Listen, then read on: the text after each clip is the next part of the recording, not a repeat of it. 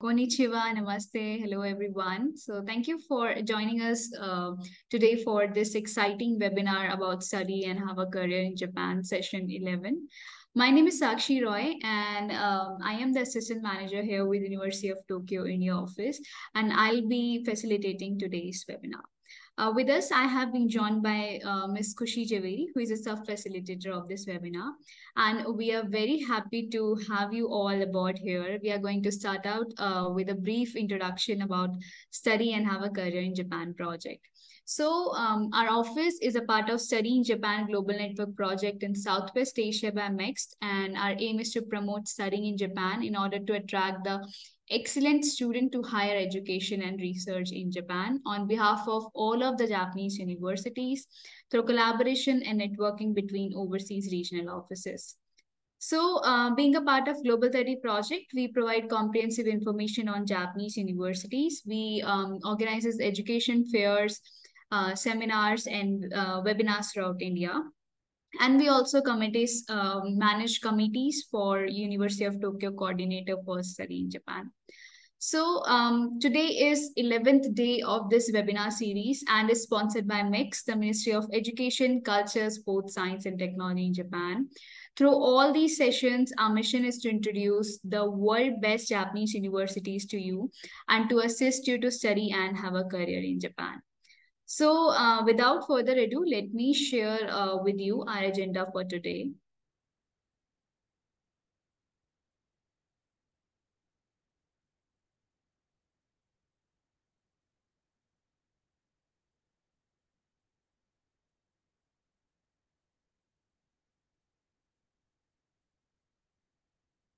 So I hope everyone can see my screen. So today's webinar is scheduled for 2 hours. And first, we are going to see presentation by Kichiro Shioya-san, who is a student at the University of Tokyo. And then by Ms. Kushi Chaveri, she graduated from the Kyoto University in Japan. And then followed by presentation by top class professors of 3 Japanese universities, the University of Tokyo, Yokohama National University, and Kyushu University.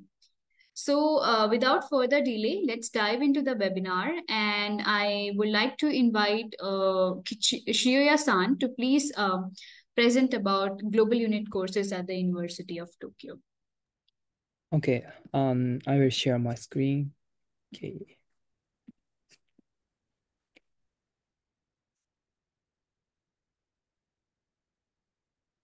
And can you see it? Yes, I can see your screen. Thank you. Hi, I'm Kichiro Shoya. I'm a senior student in University of Tokyo studying urban engineering. Today, I will talk about UTokyo GUC program. First, what is UTokyo GUC? It stands for Global Unit Courses. It provides a great opportunity for students all over the world. It offers a lot of both in-person online courses with cutting-edge contents by professors at University of Tokyo. These are examples of courses. They have not only natural science, but also social science, human science, AI for understanding human intelligence, science of light, sustainable urban management, early language acquisition, and dilemma of development in Asia, contemporary Japanese politics, and so on. They have many contents. This is a picture of how the courses are like. They have sometimes a lecture style courses. They have field work style. They are very interactive. This is general information. These courses are for full-time university students outside Japan. Both undergraduate student and graduate student can join. Schedule is like this, but this is for this year. They have 3 terms. Each term has 1 week or 2 weeks. And fees are like this. Application fee is almost 2,500 rupee. And the in-person format costs 83,400 rupee per 1 unit. Also, they have some discount. Actually, it looks a little bit expensive, but actually it's much cheaper than other universities courses in other countries. For accommodation, no campus housing is available, but GUC staffs can help students find accommodation. Also, they have some interaction with Japanese students. UTokyo students will support participants and want to interact and talk with them as a student ambassador. Actually, recently I joined GUC program as a student ambassador. It was very fun for me. Also, they have some events. During the term, we have some events, orientation, campus tour, mixer is lunchtime event. Also, they had Tokyo tour. They visited some Tokyo tourist places. And next, let me introduce some participants' voice. They had many positive comments about many. For example, professors very nice and contents are very timely and interesting.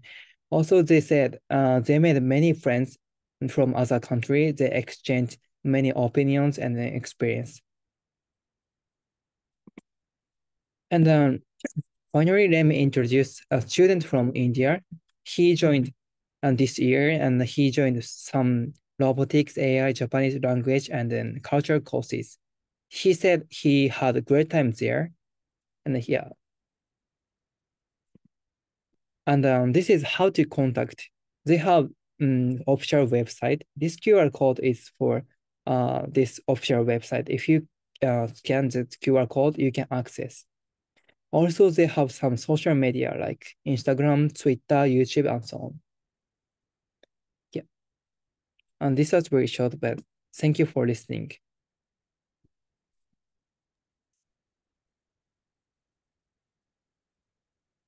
Thank you, Shreya-san, for providing us the comprehensive details. The information you have provided will undoubtedly be beneficial to the prospective students. So thank you so much. Yeah. Yeah. So next we have a presentation by Ms. Kushi Javeri, a graduate from Kyoto University. So she'll share her personal experience of studying in Japan. So Kushi-san, please proceed with your presentation. Thank you, Sakshi-san, for the introduction. I'll share my screen just a minute.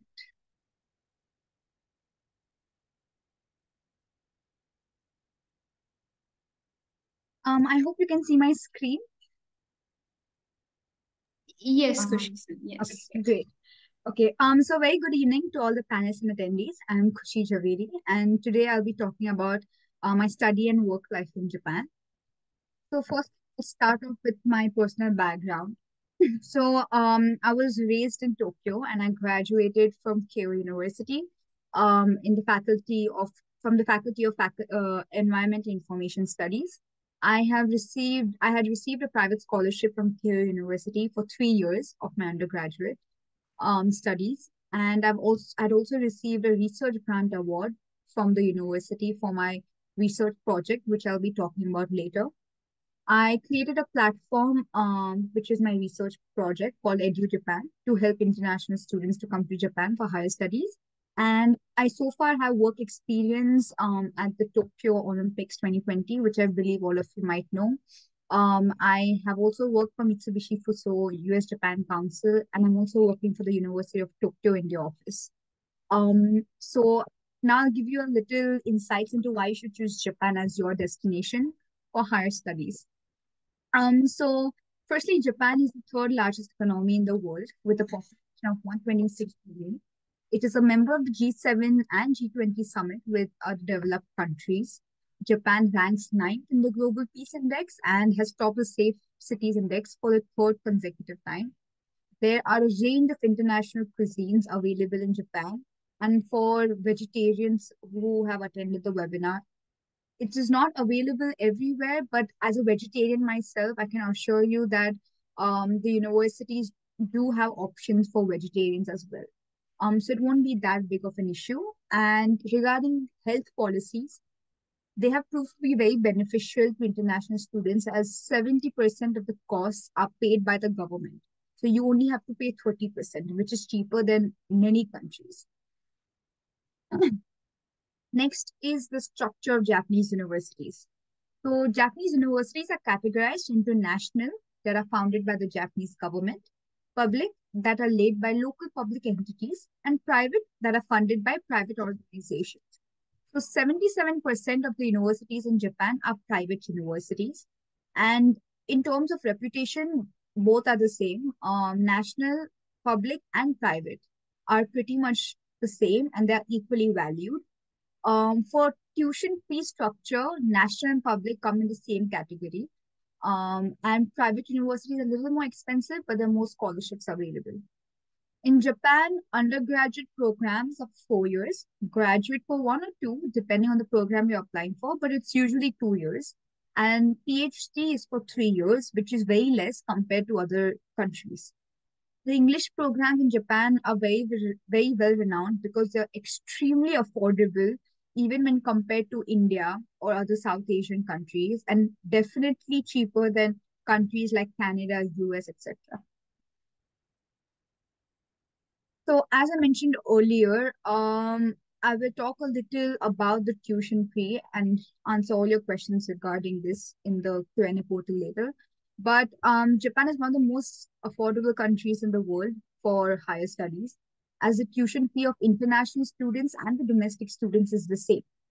In other countries, international students have to pay 5 times more than the domestic students. But in Japan, the tuition fee for international and domestic students is the same. So please keep this in mind. And as you can infer from the chart, the tuition fee of public universities in the US is 8 times more expensive. And private universities in the US is 6 times more expensive when compared to Japan. And around 30 to 40% of international students have scholarships. Even if you don't get a scholarship, it's still very expensive. But if you are able to get a scholarship, the tuition fee decreases by a lot. You can get 30% tuition reduction, 80% tuition reduction, 50% tuition reduction, depending on your academic profile. You can apply for internal or external scholarships. So internal scholarships are provided by the university and private organizations, and external is by the government. So it can be mixed or just. I have also listed a couple of basic documents that most of the universities ask for during application. So for more details, I would recommend you to check the application guidelines of the program, but these are generally the requirements. And please keep in mind that Japanese is not required in Japan. You do not need to have any knowledge of the language, but you can still apply to Japanese universities. So do not worry. Next is job prospects. So the job prospects in Japan are countless as there are several benefits that come along once you work for a company here. So before I get into the job opportunities, I would like to inform you that even once you graduate, your visa is valid for about 6 months, and you can also extend the visa for about a year. So it's not like once you graduate, you need to find a job within 1 or 2 months. They give you a good amount of buffer time so that you can find a job. So don't worry. And also recently, Japan has opened more job opportunities for international students. Now, graduates usually from a computer background have a great scope in Japan, whether it's computer background or engineering background. They have more scope in Japan, but that does not mean students with a business background, economics background don't get a job. They also do, but companies like Google, Toyota, and Amazon look for more computer engineers. The average salary after graduation is around 2.5 million yen per year, which is 17 lakh rupees. And Japan has the lowest unemployment rate, which is 2.34%. And visa procurement is not at all difficult once you get accepted by the university. The process is a little faster. And the visa can be upgraded to working visa. So student visa can be upgraded to working visa if you're able to find a job. And if you're not able to find a job, you get a shirikatsu visa, which is the job hunting visa. So it's you do not need to find a job as soon as you graduate. You have a good amount of buffer time to find a job.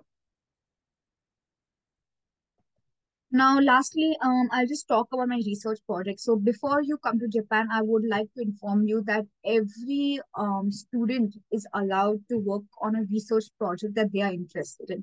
It can be anything and everything. Japanese universities are very supportive. And you can do a research project in your undergraduate studies, not even like master studies. So even if you choose to do undergraduate in Japan, you can do a research project of anything of your interest. It could be business, something in science, it could be computer, engineering, anything and everything. So my specialization, my interest is higher education of Japan.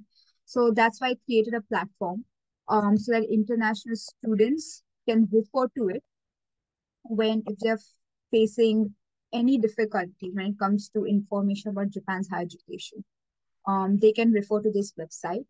And the website is called Edu Japan, and I basically work as the admissions counselor for Japanese universities. And the website has all the information about why you should choose Japan, university counseling, etc. So you could go ahead and look into it if you're interested. But what I'm trying to say by this, what I'm trying to convey by this slide is that an undergraduate student or a graduate student, master's or bachelor's, you can work on any research project that is of your interest. So that is what makes Japan special in terms of being a study abroad destination. It encourages you to pursue whatever you're interested in. Next is my student life in Japan. I'll quickly go through this slide so that you get a gist of what what it feels to study in a Japanese university. So, from my personal experience, I can certainly say that university has opened doors to several unexpected but worthwhile opportunities and experiences, as you can see from these pictures. I've attended baseball events, participated in hackathons, clubs, workshops in different universities. Like I had a workshop in Hiroshima University. So there are various kind of experiences, and every experience has been unique and memorable in its own way. Students are supposed to join labs, which is called Kenkyukai in Japan, through which they gain hands-on experiences in their field of interest and work on their research under the guidance of a professor. So, to sum up, I highly recommend students to consider studying in Japan as it is certainly a very fruitful experience without having to spend a lot on education. So that brings me to the end of my presentation. I hope I've been able to give students and parents an insight into the study and work life in Japan. I look forward to meeting some of you very soon in Japan. So thank you so much for taking out time to listen to me. Thank you. Thank you, Ms. Kushi, for sharing your insightful experience. So I'm sure the audience got an overview of student life in Japan. Thank you so much. Yeah. Thank you. So now let's move forward with the university presentation. So as I mentioned in my agenda slide, our first university is the University of Tokyo. So I'll give a brief introduction about the university. The University of Tokyo, in short, is named as Todai, is a public research university located in Tokyo, established in 1877. So it is considered to be the most selective and prestigious university in Japan. So as of 2020, University of Tokyo's alumni, faculty members, and researchers include 17 prime ministers, 17 Nobel Prize laureates, and 5 astronauts and field medalists.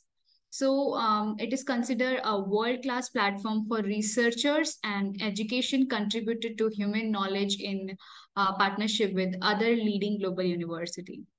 So today we have with us Professor D. Su from the Graduate School of Engineering to introduce about the university. Okay, thank you for the brief introduction for our university. So let me introduce more our university and also School of Engineering. So let me start today's introduction. So as the just now the introduction, so our university was established in 1877, which was the first university in Japan.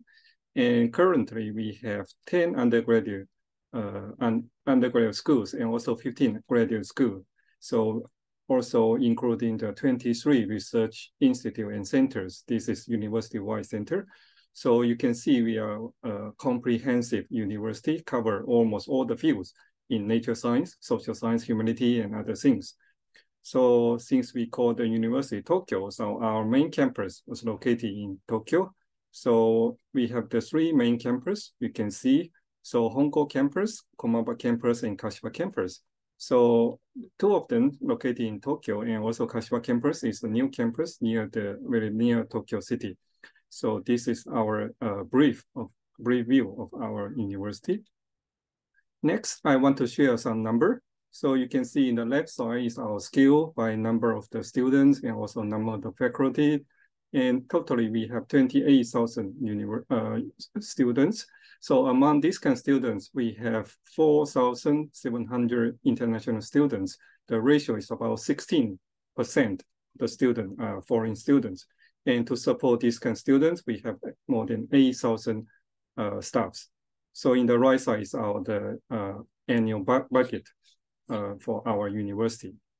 And let me focus more about the global students. You can see the number of the international students in this slide. For master student, we have 7,000 for the whole university. Among them, 1,700 foreign students. And also we have 2,000 students from foreign countries to have their doctor course in our university. So by average, we have 25% for the master students are global students, and also for doctor students, 32% is the foreign students. So currently in our university, Indian students is 73 Indian students study in our university. And let me switch back to the engineering school. So our university is a very large and also comprehensive university. Today, I will focus more in my school, so the School of Engineering. The School of Engineering in the University of Tokyo was established in 1886, so which is almost the first batch of the School of Engineering in the world. So at the beginning, so we have 7 departments. And after more than 100 years development, so we cover almost all the field of the modern engineering. I will show you later. So we have also had a long history. To introduce our number, before going to that, I want to share our education system in our university, which is quite unique. By compare with the other university, maybe you will listen the introduction from the other 2 universities in the following presentation, but you will see that we are quite different. We have the 4 years undergraduate education, but the first 2 years, all the students will study together to accept the liberal arts education. So they will not divide into any school and any department. They will study together. After 2 years, they will choose which department they want to join or which school they want to join. So basically for the professional education in each department, we only have 2 years. That means the junior and the senior students will study in each department. But the freshman and sophomore, they will study together. So to this meaning, so we don't accept. So each department didn't accept the student from the very beginning. So I think some of you may want to join the Japanese university from the undergraduate stage. But for our university, it's a little different with the other university. We do offer the English course for the undergraduate education. I list up here is the program in English at Komaba. We call it PIC. So if you want to join our university as a bachelor students, so please take a look by search the PIC program, and then I think you will find the necessary information. This is totally in English program. And after 2 years study for the liberal arts, and they will join our school. They will choose the School of Engineering. And you can see, so 2 years in our School of Engineering, and after that, 2 years for master and 3 years for doctor study. Since we belongs to the engineering, almost all the students will do the study in their laboratory. So I list out here, so from their senior 8th year, all the students will join this class study and submit their thesis before graduation. That's our education system, which quite unique in Japan. And let me show some number in the School of Engineering. So we have 2,000 undergraduate students, which cover junior and the senior, just as I explained. And we have the 3,600 graduate students. So among them, 2.3 thousand for master and 1.3 thousand for doctor students. We have very high ratio for the foreign students in the graduate school. You can see more than half of the students for doctor course are from foreign countries. And in fact, so we are the largest school in the University of Tokyo. So close to 30% of the students of whole the university are come from our school. To support this kind of students, we have 800 staffs, including the professor, associate professor, and other administrative staff to support this kind of students. And totally, we have the 18 departments which cover all the fields of the modern engineering, from the civil, city-related engineering, chemical, mechanical, electronical, and also bioengineering and other engineering fields.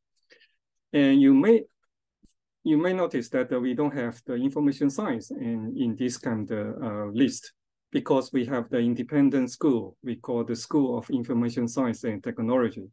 That's the only graduate school for the IT-related department. They don't have the bachelor education. They will accept the students from the engineering school and also in School of Science to have this kind of IT-related education. And in our school, so we also have the 2 research institute and 11 research centers. So we should cover the quite many fields of the study. Let me explain more for the admission for postgraduate. As I introduced our education system, so our department only accept the junior and the senior students. So for you to enroll in our schools, the most convenient way start from the postgraduate stage. And first, we have the two approach to enter the school. So first, we have the regular admission, so which is the normal written examination. So together with the Japanese students, will be held in each August. And then after joining this kind of regular admission, the written test, if you pass the examination, so you can be enrolled. But for most of you, I think you will use the international admission. So international admission, today I want to show the 2 main approach. The first is that the max the scholarship through the embassy recommendation. I think this is common for any Japanese universities. So basically 1 year before the enrollment, you need to apply from the embassy or the consulate from each country in India.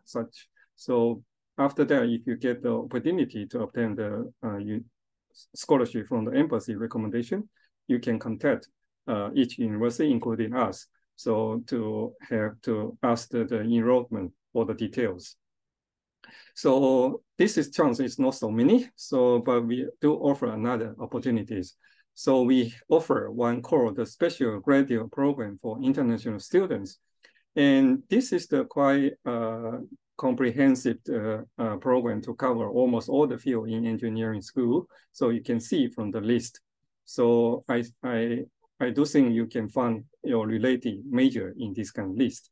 This called the special graduate program. The specialty have the several meanings. First is that this program allow you to directly apply to the master and doctor program from abroad, and apply this comes through the one online application system we call the T-Sense. You will find the necessary guidance for that. So you can submit your documents and also necessary supporting materials.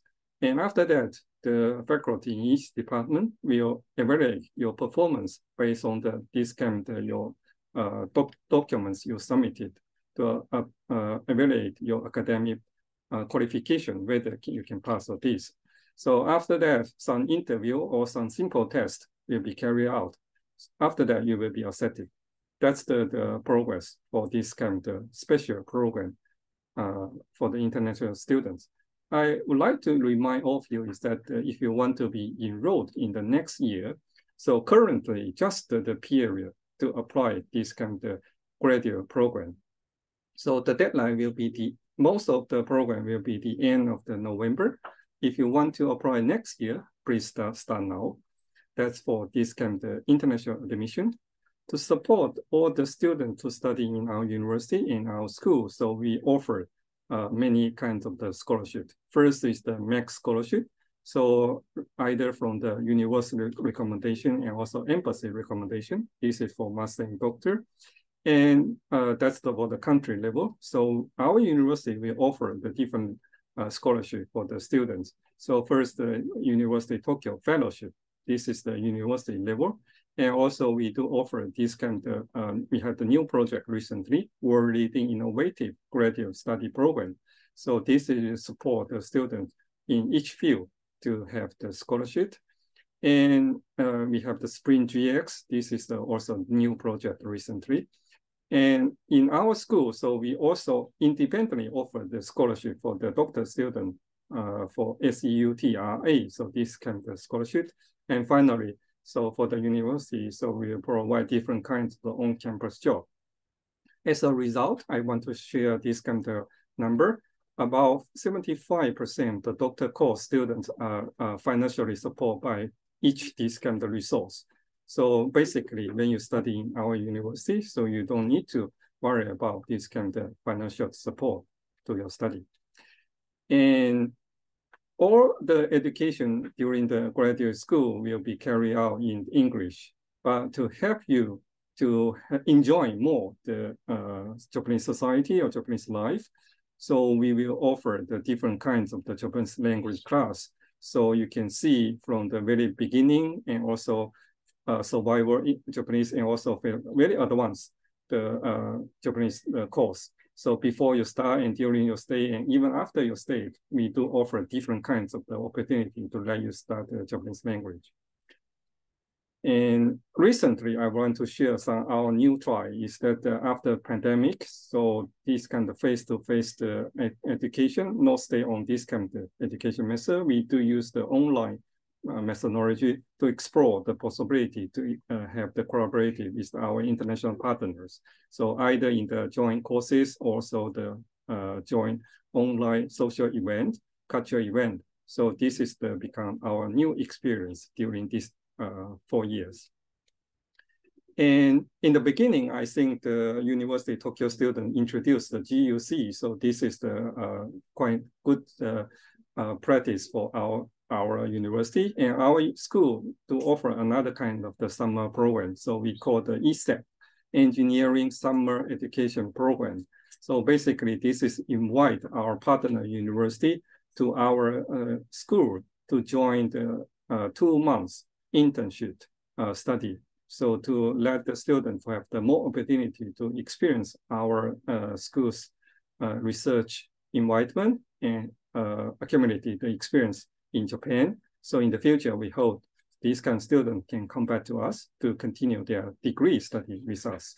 So if you have interest for this field, so please ask your university for details, especially in the HRIT schools, we have this kind of relationship. And finally, I want to share the career development program and also career of our graduate students. So since all the education and study could be carried out in English, but if you want to work in Japan for the future, after you graduate from our university, we have this kind of career development program for international students, not only to support the Japanese language study, but focus on the different level of the students. We try to train the students during the job hunting or during the other experience. So what kind of necessary skill you need to train during your study. After that, you have enough knowledge to do the job hunting in Japan. As a result, so this is, I want to share the results for this kind of previous students. You can see in the left side is the international master study. So what kind of career after graduation? So 21% will choose the industry in Japan to continue their work in Japan, and also 20% will continue the doctor course. That's for the master student after graduation. So in the right side is the doctor students. So 11% the student join the industry in Japan, and also 35% join the academic field in Japan. So this is the basic situation for the past student graduated from our university. My last slide today is that not only the normal way to join the industry or join the academic field. So recently we focus more in the entrepreneurship education, because in the engineering field in recent days, it's more easy and more popular to let the younger generation to start their business in the very early generation, or early range. So this kind of field, so we do have the different kinds of education to try to train our students to have enough the skill or enough the confidence to start a company even before the graduation. So this has become more popular and popular. I think that's the very brief introduction for our school. So if you want to know more details, so this final slide will share the introduction for our school, and also how about for the international admission process. I think you can get more information by click this kind of link and scan this kind of QR code. Okay, thank you very much. Thank you, Professor. Thank you very much for providing us with a comprehensive presentation and covering all the aspects of the University of Tokyo School of Engineering. Now, let's move on to a Q&A session. So I'll assist you in selecting a few questions from the Q&A portal. Okay. Okay.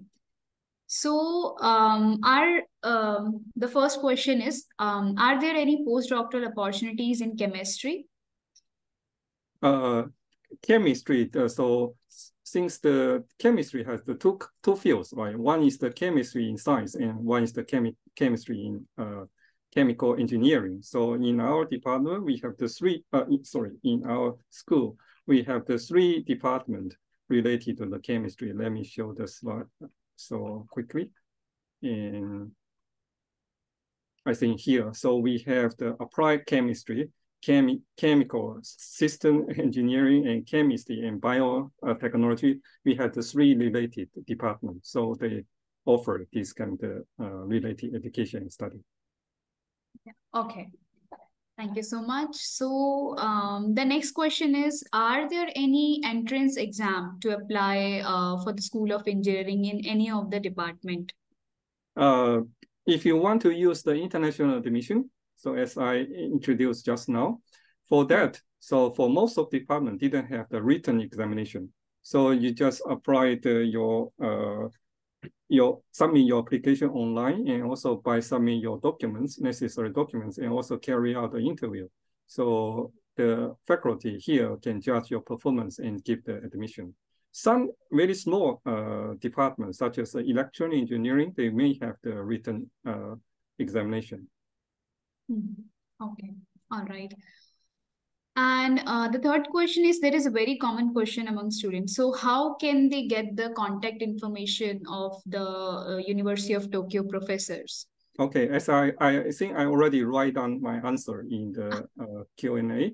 So for this kind of information, basically, so I think the student need to search this information by the university homepage or our school homepage. So at least first, these two is necessary to check. So there's a faculty list, and they will provide a detailed link for each professor. So by this kind of information, you can link to the professor personal or the laboratory websites. I think in this kind of website, you can find the email address for each faculty.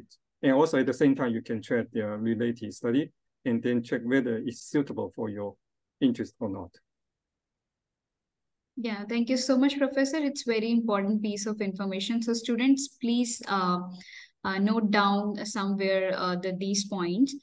And our last question is, are there any internship opportunities at the School of Engineering for PhD students? So for PhD students, so we do offer this kind of exchange opportunity for our partner university. Unfortunately, it's not open for any doctor students. But if you're from our partner university, such as several RITs, so please ask your university for details for exchange study. So basically, by this system, you can stay half a year or 1 year in our department to collaborate with the host professors. Yeah, okay. So thank you so much, Professor. We'll conclude the Q&A session here. Thank you again, once again, for addressing all the questions. Thank you very much. And I see there are lots of questions related to the University of Tokyo. So I request you to please answer them in the Q&A box while others. I will try to type. Yeah, thank you so much. Now, let's proceed with the Yokohama National University. So I'll tell you, Yokohama National University is a public university located in Yokohama, Japan. It was founded in 1949 and is one of the most prestigious universities in Japan. And YNU is also known for its strong academic program in engineering, science, economics, and business administration. So I'll call upon Professor Takayuki Suzuki to please explain about Yokohama National University. Thank you so much. Thank you very much. My name is Takayuki Suzuki. Today I'm going to talk about Yokohama National University and then also the Department of Civil Engineering. I'll share my screen and then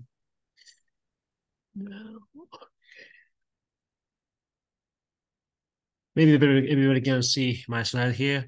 So today I talk about my university.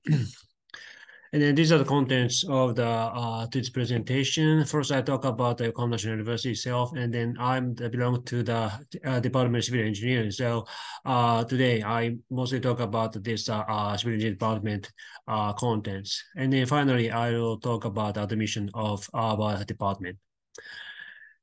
So first, I talk about the location. So maybe everybody know about Japan, but our university is located in the Kanto area. Here is a zoom-in map of around the Kanto area. And then here's Tokyo. Narita Airport is here. Haneda Airport is here. Our university is located close to the Tokyo, Yokohama, south of the Tokyo here. And then access to the Yokohama city is very close to the Haneda or Narita Airport, as I mentioned here. From the Haneda Airport, only like 20 minutes by train. And then we have 5 principles in Yokohama National University: to be active, innovative, open, global, and then diverse. For the detail, you can check our website. So this is a photo of the Yokohama. So you can see the upper area. This is the Yokohama Bay. And then the others, more farther area, this is Tokyo Bay. And Tokyo Bay is there, and the Yokohama Bay is here. We have this green area. This is our campus. This is only one compacted in one campus.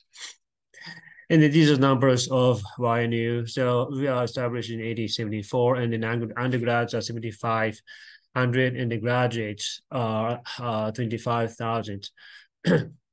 And as I just mentioned that we only have compacted in one campus. All the students are gathered in one location. So from here, I talk about education of undergrad and in a graduate school. So we have 5 colleges in the 6 graduate schools. This is the 5 colleges: education, economics, business, and engineering science, and urban science. And for the graduate school, we have 6 graduate. One is education, social sciences, engineering science, environment and information sciences, and urban innovation, and innovative and practical studies. So from here, it's a bit difficult to understand what kind of laboratories existed in each graduate schools. But I think it's time is limited, so please check our website, and then you can see which your interest is belong to these in these 6 graduate schools. So for all English programs, we also existed the master programs and also the doctoral programs. And in the master programs, we had engineering, MP, and IGSI. These are mostly belong to correlated to the civil engineering department, civil engineering. And for the doctoral programs, you have economics and Japanese management, and then law policy, and then the IGSI. This is also linked to the civil engineering department. And then we have 2 research institute and the Institute of Advanced Science, and then one more thing is just happened in these 2 research institutes existed in our university. And then these are the facility and the support system. We have central library like this picture here. And then we also have a student center. And then cafeteria, shops, and then we have 4 dormitories. So most of the international students are living in one of these dormitories. And once we come to Japan, the Japanese language is very, different compared to the English and other languages. So we have this kind of free English, Japanese language and the culture classes, and also we doing some tutor system. So once you come to Japan and our university, you can have one student to support you about like a mailing list or a mailing or like bank account, everything. He or she will support you. And we also have student support group which existed 105 or ISL. Also, they could support you living or studying in Japan. So these are the fee and the careers, and then the other also professors also explain about this fee, but tuition fee is very different compared to the US or UK compared to Japan. Yokohama National University is a state university, so it's much economical than a private university in Japan. And then here's a first year academic fees like this. So maybe you can think about it, how this is a big difference compared to the other countries compared to Japan. And then this is careers. Here, international students also could work in Japan, but one of the difficulties may be language. So some companies can hire international students without the Japanese skill, but if you want to work in Japan, I recommend you to learn Japanese, and then at least you can, talk with some Japanese. That is more slightly easy, or slightly have advantage to get a position in Japan.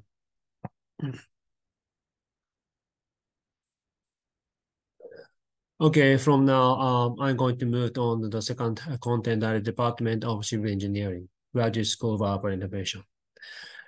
So our innovation, we have a master program and doctor programs. And in the master program, we have 2 departments. One is architecture and the urban culture, and the other is Department of Infrastructure and Urban Society. I belong to this one, and the civil engineering, they belong to this department here. In the doctor program, we hold only one Department of Urban Innovation. So it's this department includes not only the civil engineering, but also the architecture, urban culture, and the environment society. And this is 3 reasons to study in civil engineering in Japan. One is fulfilling education program, and the many scholarships for international students, and then the worldwide connections with many universities. So this is the number of the civil engineering department in YNU. So we have 5 research fields. I will explain very briefly later from next slide. In undergrad, there are about 200, and the masters and the PhDs are about 140. But here, master and this PhD, more than 50% are international students, and then 30 faculty and staffs. In YNU, we have 5 research groups. One is bridge and structure engineering, extreme course engineering, geotechnical, geoenvironment engineering, transportation and urban engineering, and the final one is concrete engineering. I show them briefly one by one. So one is a bridge and structure engineering. So we have 4 faculty members here. Maybe it's time is limited, so you can just check the small keywords here. So they're mostly doing the structure engineering and also the wind engineering and the structural dynamics. So these are the keywords of this laboratory. So this is some example of the research topics, and you can see that they're doing lots of simulations matters, and then also they have a wind tunnel. So they are doing the experiment using a wind tunnel, and then also they could also use some field data set. So advantage studying in structural engineering, one is the communication to the worldwide bridge projects, and then the active collaboration with the government and industries. So if you have any interest about the wind and industrial structures, please let us know. And second one is Australian and the course engineering. I'm the professor of this lab, and then we have 3 faculty members in this laboratory. So we have these are keywords of my my lab. This is one was key coastal engineering. This is we are mostly doing all coastal matters, and then coastal processes, and then ocean, color, remote sensing, and coastal hazard. These are our keywords. So we are looking about the two major objectives. One is protecting the land and people from natural disasters. So one of the examples is coastal erosion matter or tsunami and storm surge. These are one of the major topic. The other is that the environmental restoration and the coast and stringent lakes. So this is kind of more looking about the more physical matter, but this is kind of more like water quality matters. And then we are also doing that field experiment or laboratory, not the field pictures not shown here, but laboratory experiment, and then also the using satellite image analysis. Third one is geotech and then geoenvironmental engineering. So here is the three faculty members here. The keywords are geomechanics, geoengineering, geoenvironmental engineering, and also they're also doing the tunnel engineering. So these are some examples of their research topics. Geomechanics and then disaster, for example, like earthquake, rain, for example. And then also they are also doing the geo environment. So how to reduce the CO2 from the construction site. Those are one of the example of this geo environment. And also the maintenance, there are lots of railway existed in the world. So how to maintain this kind of railway. This is also one of the topic of the geotech lab. So group 4, this is transportation and urban engineering. So this is urban regional planning or disaster risk reduction, housing, and then traffics, ITS. These are the topics of this laboratory. And the three faculties are existed in this laboratory. So they are concerning about the safety, smoothness of the road traffics. So lots of traffic jams are very issued in the overall world. So how to reduce those traffics? That is other one of the main keywords of this laboratory. And urban transportation concerning habitation and the environment, and then urban region planning in Japan, and then also developing countries. So they are doing not only the inside Japan, but their topics also moved to the mostly in the Asian country, but they also have doing some experiment or like an interview survey in other countries. And the last one is concrete engineering. We have three professors belong to this concrete lab. So keywords are like feature mode, fatigue, and concrete slab, and then corrosion, the march iron, transport. Transport. These are the keywords of their laboratory. So this is examples of the research fields, so structure mechanics, and then the materials. So concrete, they're using new material to make the CO2 zero concrete, for example, and then durability and management. There are so many concrete structures existed all over the world. How to maintain is that this is also the one of the important keyword in their lab. And then also the extreme condition like earthquake or fire, those are the extreme conditions. They're also concerning about about the situation of those extremes. So next is that I talk about the outreach programs. So this is the number of the international students in 1 year. You can see that they gradually increased after the 2000. So nowadays, about more than 25 students are coming in our department every year. So in our English program is a master for 2 years and the PhD for 3 years. There are several credits are needed, but most of the older students graduate within 2 or 3 years. And then these are the next scholarships under the this special program. We have two programs running now. So one is civil department. So we have 5 and 2 the PhD doctoral course and master course from this program. And then we have the other one is the 3 doctor and 1 master course coming to our laboratory. So for this year, deadline is December 18, and the details are shown in our website. So please check it. And if you have any interest, please let us know. And then if you have a more specific interest, please contact to your expected supervisor and then talk with them. And the other is the JICA scholarships. So JICA, we had also a collaboration with JICA, and JICA have lots of scholarships like a JDS, Urban Initiative, SDGs. So these are some students also come to our university under these kind of scholarships. So for these, please contact the JICA, and they have more information about these programs. And then there's some we can come to our university under these scholarships. And then one of the other thing is that IMP, this is infrastructure management program, and this is funded by the World Bank. But this is slightly different compared to the previous two scholarships. These are needed 2-year work experience is needed, but this is also this is only the master program for 2 years, and then you can come here and then get a master's and back to the your home countries. And then here, so they show the activities classes in 1 year students. We have we owned the Japanese language classes individually in our department, and then we reserve some Japanese, and not only the Japanese skill, but also the teaching some culture and then the communications with other faculties and other Japanese students. We also visit to the technical visit like this. And then here, not only our university, but also lots of Japanese universities also collaborate with overseas and then exchanges. And then also we have several double degree programs. And then also we joined to the collaborative education program at CIDNET. So finally, I'm showing about the admissions. So the time is almost end. So please move to the this website, Old English graduate program in civil engineering. And please check this QR code and see the detail.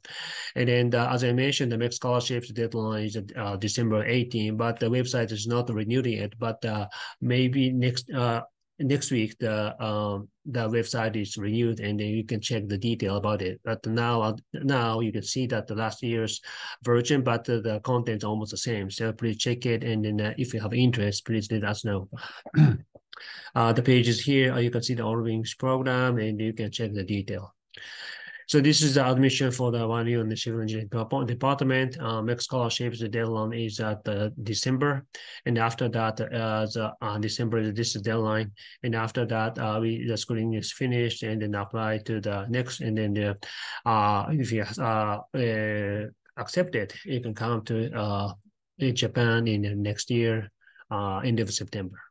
And IMP is slightly different. The application is at the middle of the March, and the screening started from the April, but the starting point of the education is the same, and next year, October. So if you have any questions or comments, please let us know. This is the contact information, FSO-civil@YNU-HJP.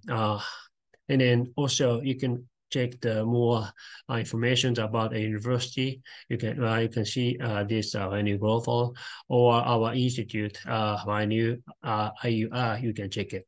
Thank you very much for listening. Thank you so much, Professor, for such a wonderful presentation. I'm sure students are highly motivated to join the university.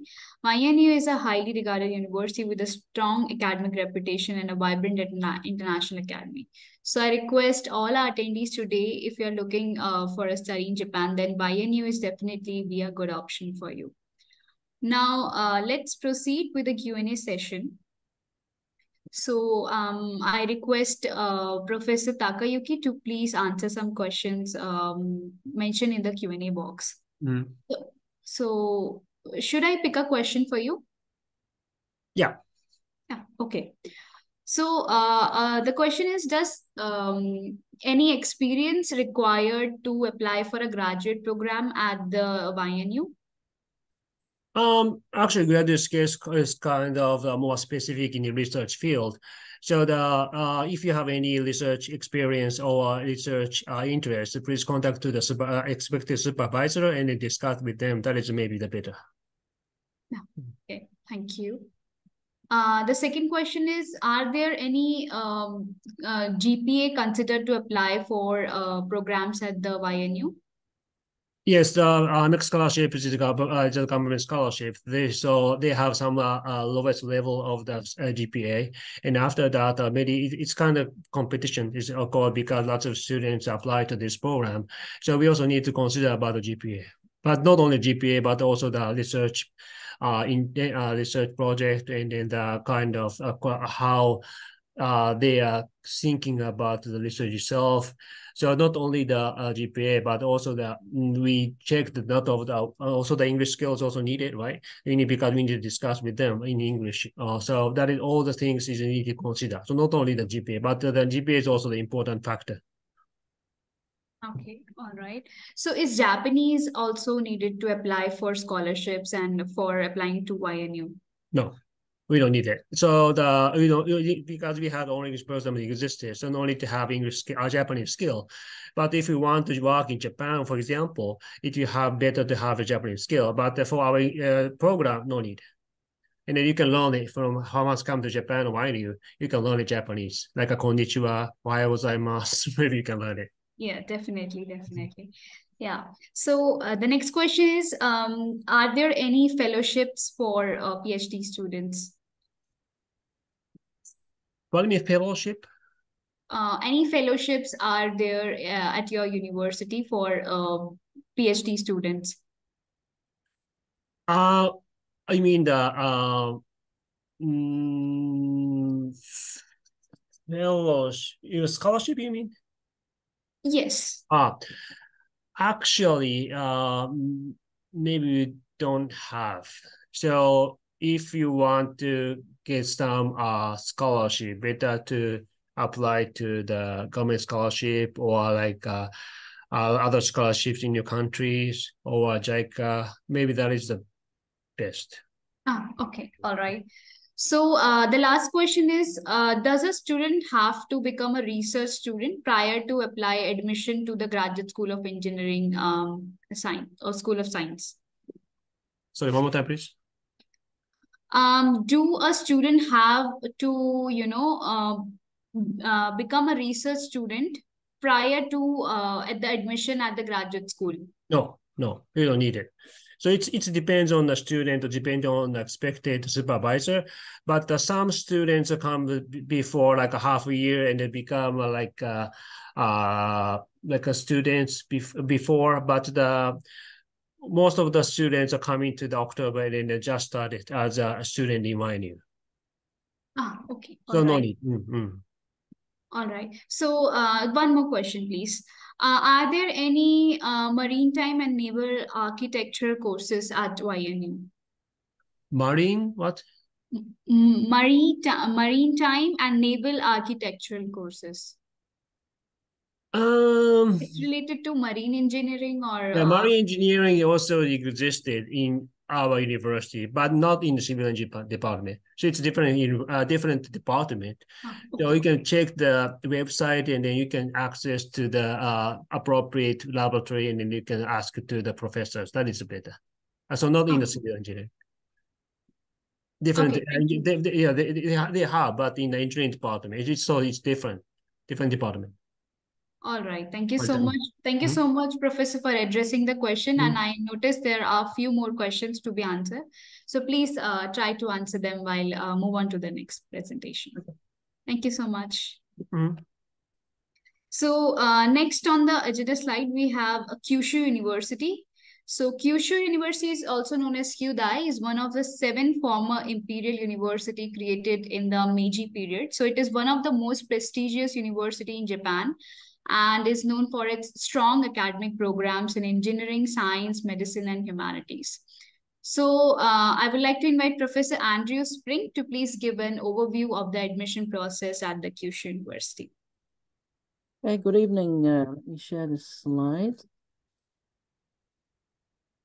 Can you see those okay? No problem? Yeah, I can see your slide.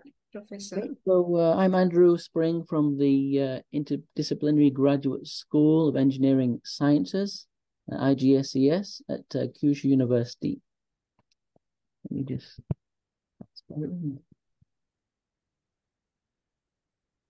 So Kyushu University is located in Fukuoka City, which has often been considered the gateway to Asian countries. It's relatively close to South Korea. It was founded in 1911, and over the last decade, I guess, there's been a massive amount of relocation to the new Ito campus from 2018. So this is a very huge campus. You can see the picture here on the screen. So if you look at the little map there in the corner, you can see where is Fukuoka City compared to the location of other major Japanese cities. So it's down there in the south on the island of Kyushu. So here are some pictures from Fukuoka City. One of the most famous landmarks is the Fukuoka Tower. Perhaps you can see that one there, that building, tall building.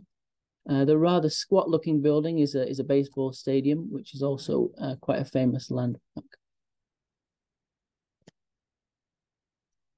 So Fukuoka City is not as well known, perhaps, as many other Japanese cities, for sure.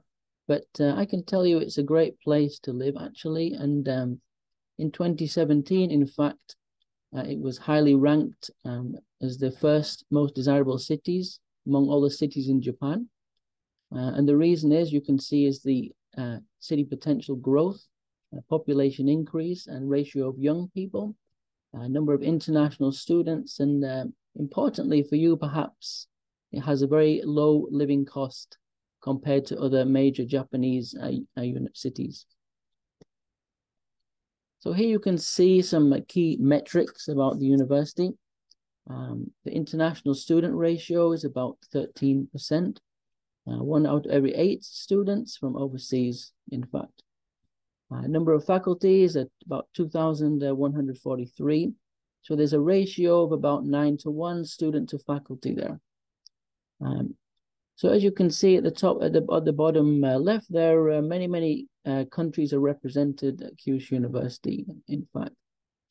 It was ranked 6th by THE system in 2023 in Japan universities. And the QS University ranking at the moment is 135. So Kyushu University has an aspiration to develop this global reputation and to enhance its position in the QS system. So it has this so-called Vision 2030, focusing on 8 visions to realize this potential of the university, transforming governance, digital transformation, education, research, co-creation with society, international collaboration, medicine, finance. So objective 1 there is to become a platform for knowledge that drives world-class research and education. Objective 2 is to become the core of an innovation ecosystem that forges new social and economic systems. So hopefully we can propel ourselves further up the QS ranking and increase our global reputation by achieving these goals. So this is a list of the undergraduate schools. There are 12 undergraduate schools at Kyushu University. And as you can see by that list, they've covered all the major disciplines and fields from humanities and all the different sciences, for example. There are 18 graduate schools at Kyushu University, and I've highlighted the one in yellow, which is the graduate school I belong to, IGSES. So this slide here shows a map of the Fukuoka City downtown area. We have quite a few campuses. As I said before, the main campus is the Ito campus, located in the countryside a little bit. And you can see the location of IGSES, which is in the so-called Chikushi campus. Actually, this campus is rather conveniently located quite close to the international airport, and also about 10 to 20 minutes train journey into the city center. There are also a few other campuses like Hospital Campus and Ohashi Campus, for example. So Kyushu campus, the home of IGSES, is located in a lush green environment south of the city center. So EXIS straddles two cities, basically, Kasuga City and Anojo City, and is adjacent to the southern part of Fukuoka City, and located quite conveniently in front of a major JR station, JR Anojo station. So you can take a train, 10 minutes, and you're in the city center. The area is quite comfortable place to live, quite relatively quiet residential area. So it's a good environment for study, I think. So the ratio of international students, 673 at Kyushu campus, about 57.3% doctoral course students and 23.5% master course students. So I will now show you a short video. Don't worry about the audio. It's just a music soundtrack anyway.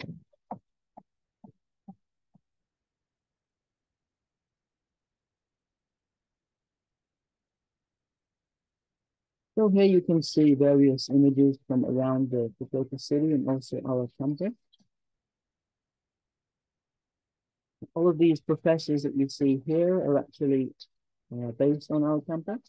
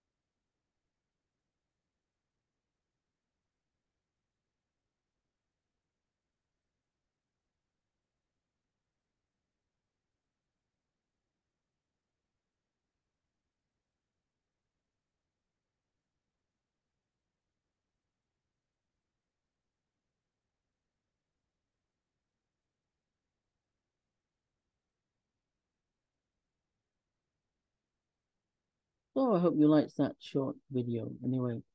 So here are some images from our campus. As you can see, it's quite heavily vegetated. And these are some shots of the campus in the various different seasons.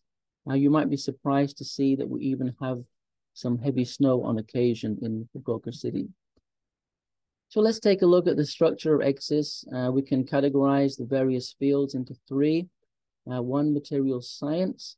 So this major is focused on science and engineering of materials and devices, chemistry and materials science.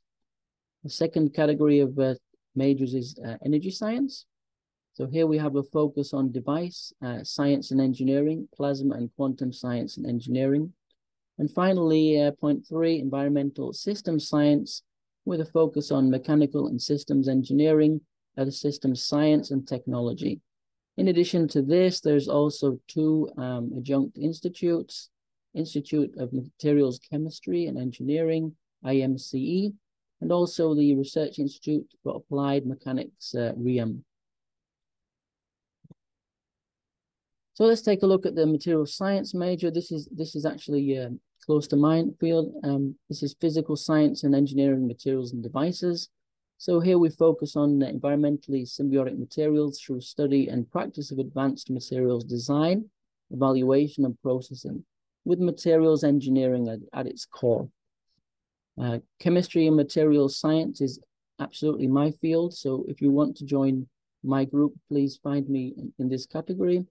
So here we focus on development of advanced environmentally symbiotic technologies who can act as fields that border on other fields with chemistry and materials science as the core academic field there.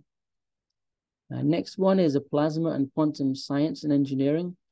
And this particular field focuses on advanced high energy fundamentals and applications, from the development of new energy to the development of environmentally symbiotic materials using plasma science and the quantum science. The next category is device science and engineering. Here this category is focusing on engineering related to design and fabrication of semiconductor devices, the characterization of those devices and system development. The next category is environmental system science, so mechanical and system engineering.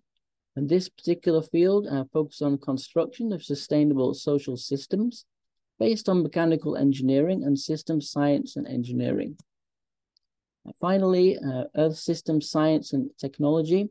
This particular field focuses on solving global environmental problems by acquiring cutting-edge technology in the field that integrates and unifies global environmental science and atmospheric and oceanic engineering. So now let me tell you about a few of the programs that we have on this campus related to international students. So we have the so-called Intellectual Exchange and Innovation Program, IEI program. So this program aims to foster science and engineering leaders who will serve as bridges between Japan and overseas universities and contribute to the realization of a sustainable society by balancing economic development and environmental conservation in the home countries of the students.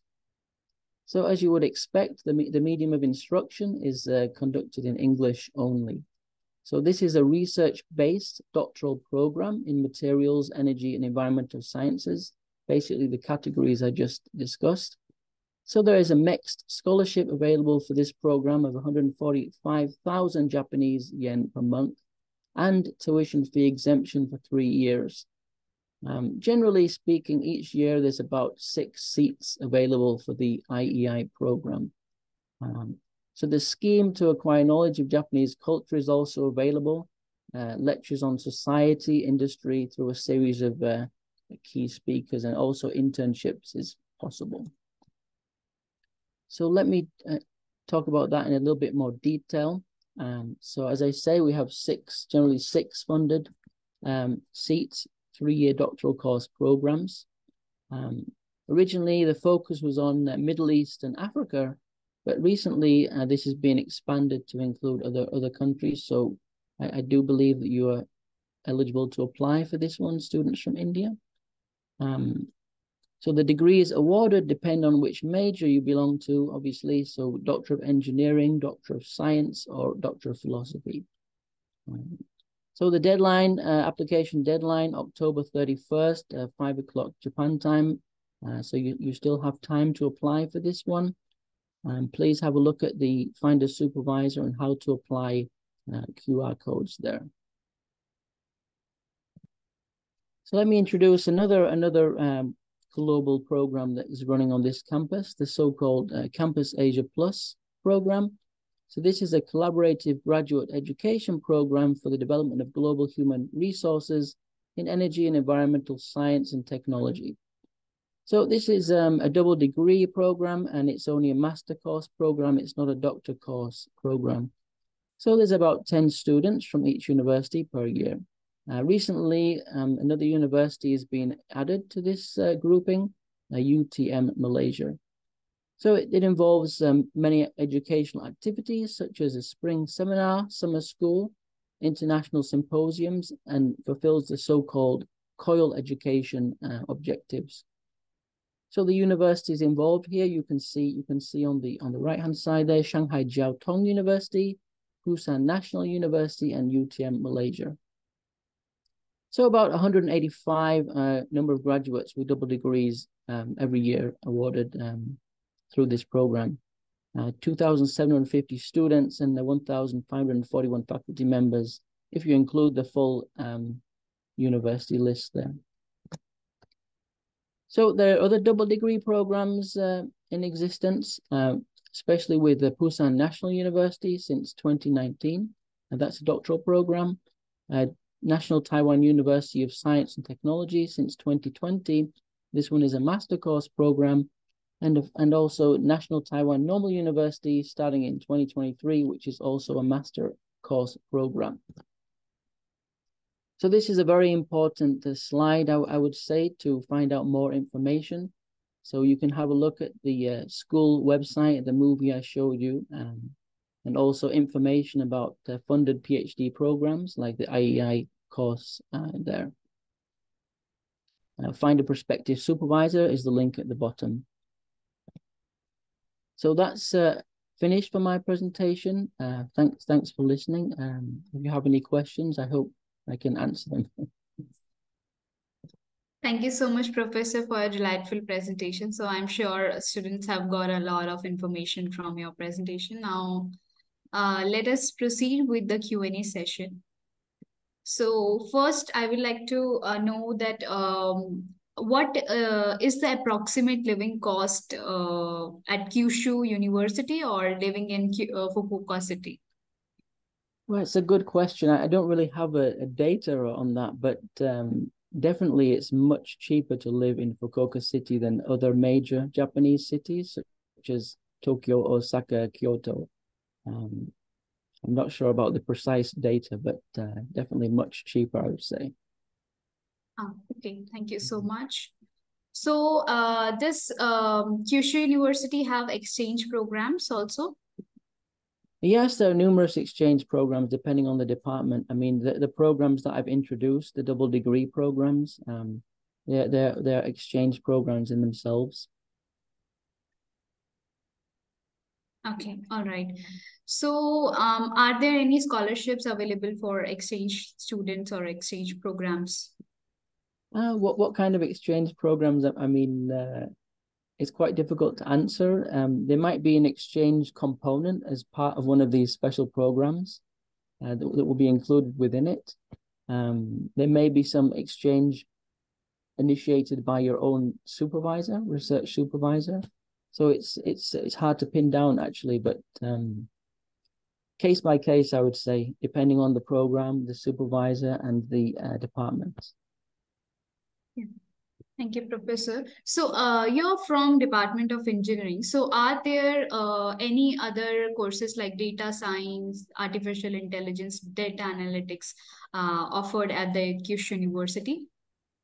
Well, I'm mainly focused on the Interdisciplinary Graduate School of Engineering Science. So I mainly know about that, what's going on that campus.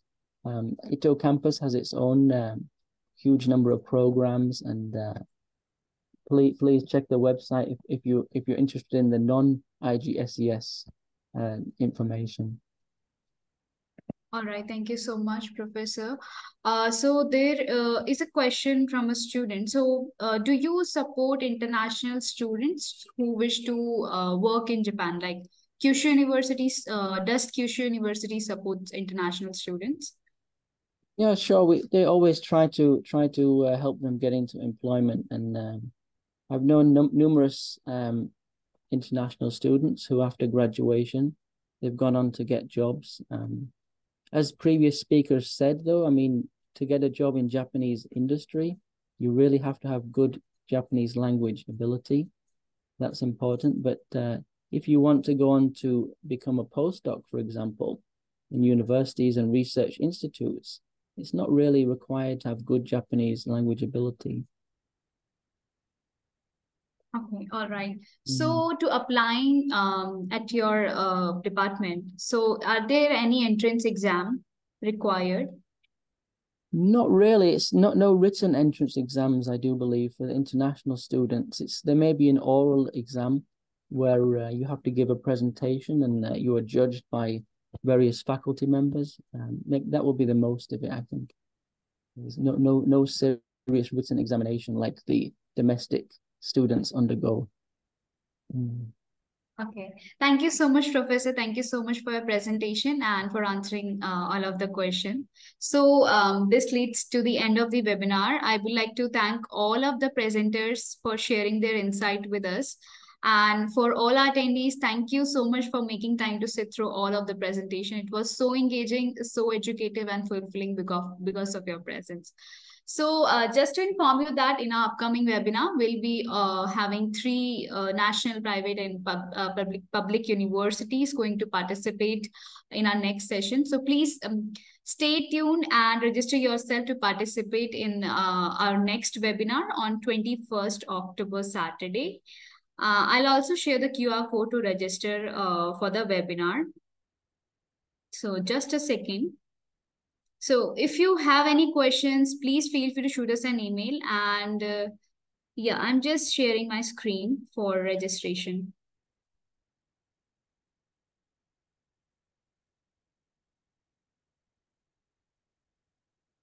I hope you can see my screen. So you can just register for the next webinar from this QR code. So best of luck for your future. Have an amazing day. So work hard to catch your dream. Study hard, and thank you so much. We'll see you in the next session.